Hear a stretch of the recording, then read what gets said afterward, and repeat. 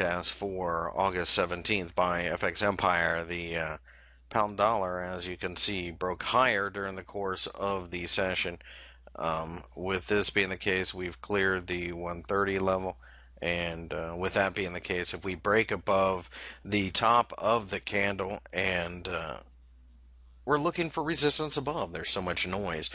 Quite frankly, the British pound is not a currency I want to own. The bounce is probably just something that's needed after this significant sell-off. Wait for exhaustion, start selling. That's what I'm going to do. Now tell me, how do you feel about the pound? Do you think we've seen the bottom, or are we simply just trying to build up a bit of a more negative move lower?